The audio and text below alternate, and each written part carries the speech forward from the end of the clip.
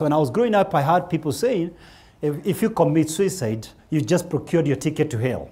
And I don't know whether there will be any other topic, any other opportunity for me just to deal with that lie that has been passed on from generation to generation. And the thoughts I'm going to give you are not my thoughts, they are biblical thoughts. There seems to me to be a transcendental difference in time between the time you're clinically dead and your eternal destiny.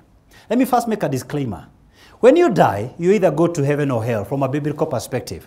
Any other teaching is a lie. I didn't discover that. Jesus said, there was this rich man who ignored the poor man called Lazarus, and both died. One is in hell, and Lazarus is in heaven. To the extent Jesus even gives names of people. He's at Abraham's bosom.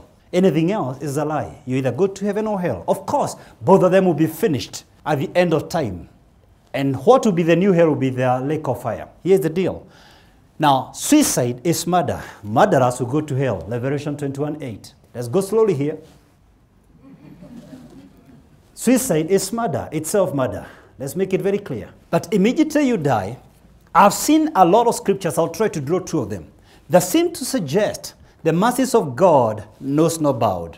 For instance, when they were stoning Stephen to death in Acts 8, the story begins in chapter 7, we see Stephen able to see Christ, studying, beckoning him, coming for him. And he was able to say, Lord Jesus, receive my spirit.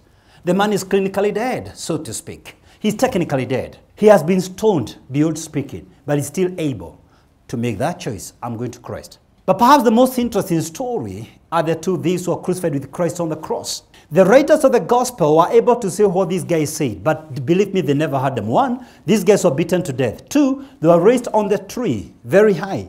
They couldn't even hear them, even if they murmured with their lips. Number three, the people who wrote these scriptures had run away, all of them. So there's no way they heard them. So I want to believe they never even opened their mouth. Maybe they were speaking their heart, and one chose hell, and one chose Jesus. Seems like the God of the universe still gives people an opportunity to make an eternal decision. Here's the deal from a biblical perspective. Jesus died for all sins, including suicide. That's why he wants us, do not judge. It is not your responsibility to determine where somebody's eternal destiny will be. In any case, who gave you the assignment of judging other people's lives? Eternity. You have to deal with your own salvation. Scripture says, work out your own salvation with fear and trembling. Who gave you the assignment to determine where people went? I'm saying this because I had a preacher speak such words when the president was there, that they normally decide who has gone to heaven and who has gone to hell. Do you remember that? I was shocked, very shocked. Nobody knows. The answer is this: nobody knows. Only God knows. Even at that particular moment, the thing is this: your current sins were once in the future. Jesus died for your past sins and your future sins, including suicide. Caution: I wouldn't want to meet the God of all the earth immediately after committing murder.